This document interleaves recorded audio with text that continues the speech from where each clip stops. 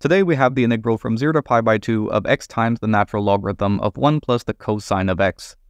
And it doesn't seem as crazy as most of the integrals we do here, but it's a pretty wild ride, and it yields an absolutely amazing solution development and a beautiful final result. So yeah, it's full of pleasant surprises. Now, without further delay, let's get started with this 1 plus cosine of x term. It's the argument of the natural logarithm, so I might as well invoke the double angle formula for the cosine to write this as 1 plus cosine x equal to 2 times cosine square x by 2. This means that the target integral I is now the integral from 0 to pi by 2 of x times log 2 cosine square x by 2 integration with respect to x.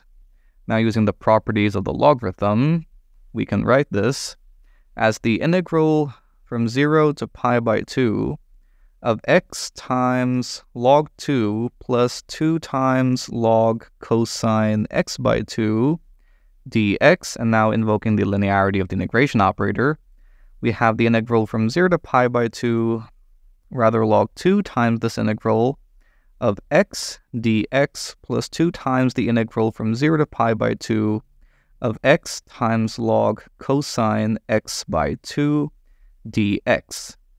Now, the first integral here is pretty standard. It's going to sort out to pi squared by 8. So the first term on the right-hand side is pi squared by 8 times log 2 plus twice this integral from 0 to pi by 2 of x times log cosine x by 2 dx. Now, substitution here seems a no-brainer. We're going to let x by 2 equal u, which implies that dx equals 2 du.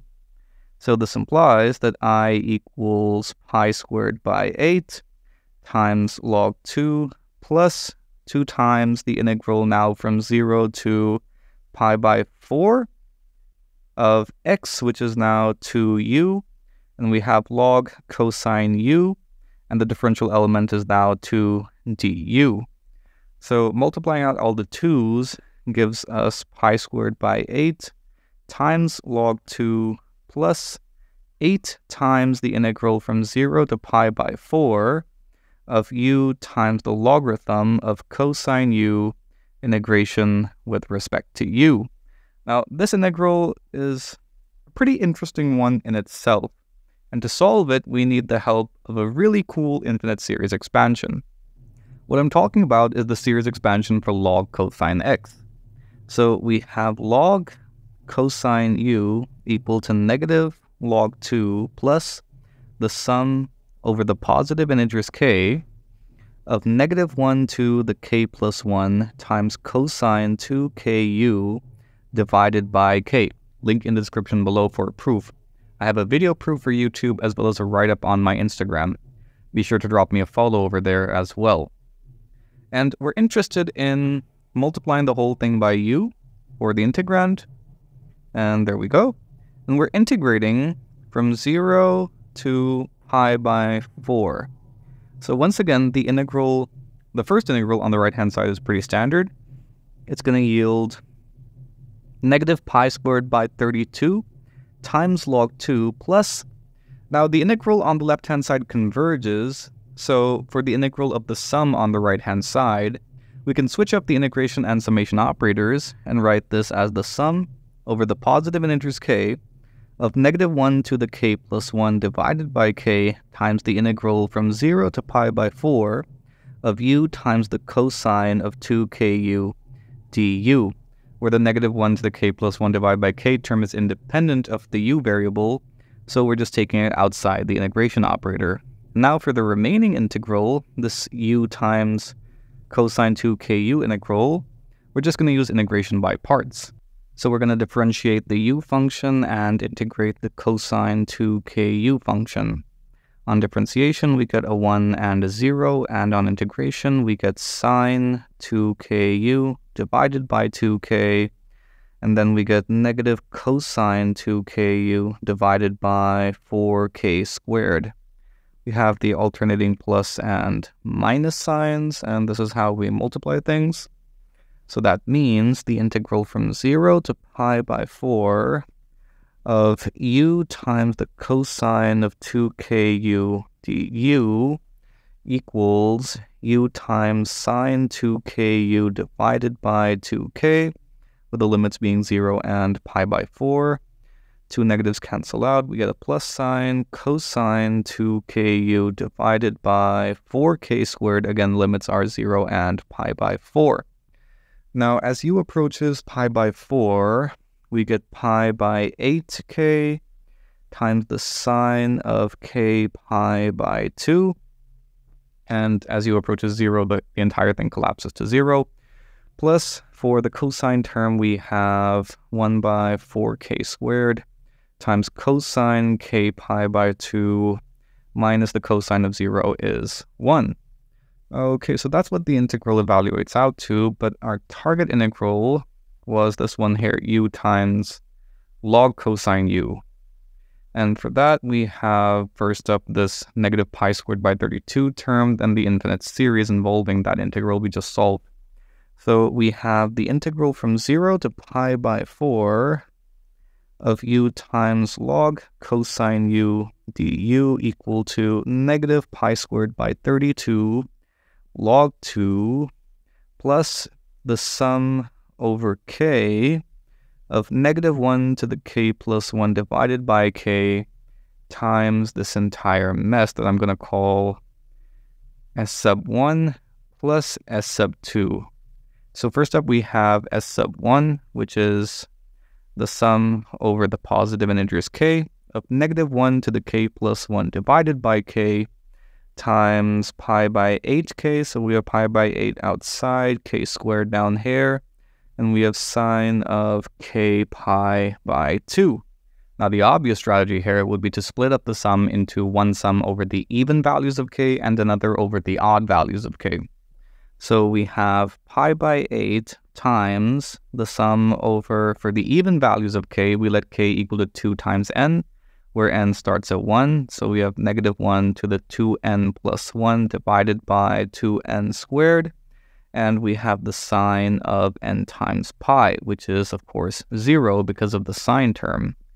Then we have another sum, again, over the positive integers n, of negative 1 to, in this case, k equals 2n plus 1. So we have 2n plus 1 plus 1. That is 2n plus 2 divided by 2n plus 1 squared times the sine of 2n plus 1 times pi by 2. Okay, cool. So negative 1 to the 2n plus 2. 2n plus 2 is always going to be an even number, so we have negative 1 to an even number always being equal to 1. Now, what exactly is the sign of an odd integer multiple of pi by 2? That's either negative 1 or positive 1. So we have sine of 2n plus 1 times pi by 2. In our case, we have n starting at 1. So if n equals 1, then we have sine of 3 pi by 2, which is negative 1, meaning that negative 1 to the n actually makes sense. So we conclude that our sum s sub 1 equals pi by 8 times the sum over the positive integers n of negative 1 to the n divided by 2n plus 1 squared, which we recognize as an important constant. This is the original top g, Catalan's constant. So we have s sub 1 equal to pi by 8 times Catalan's constant, the constant that makes Andrew Tate look like some purple-haired teenager who identifies as a toaster. For s sub 2, again, we have a similar strategy. We're going to split the sum into one sum over the even values and another over the odd values. So for the even values, we have this common multiple of a quarter. And for the first sum, we have the sum over n, where k equals 2 times n. So we have negative 1 to the 2n plus 1 divided by 2n cubed times cosine n times pi minus 1 plus the sum over n, where k equals now 2n plus 1. So we have 2n plus 2 divided by 2n plus 1 cubed times cosine of 2n plus 1 times pi by 2 minus 1. Now, what exactly is the cosine of an odd integer multiple of pi by 2? Well, that's just 0. So that means we have a quarter times the sum over n of -1 to the 2n plus 1 is just -1. So we have -1 divided by 8n cubed times, what exactly is the cosine of n times pi? Now, cosine n times pi with n starting at 1. So that would be -1. So this should be -1 to the n. Yeah, that sounds about right. So that means we have -1 to the n minus 1 here.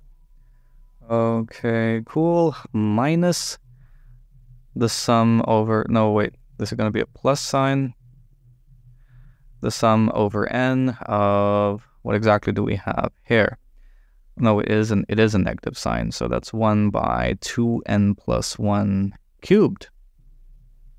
Now, this -1 to the n term prompts us to again make another analysis of even versus odd values of n.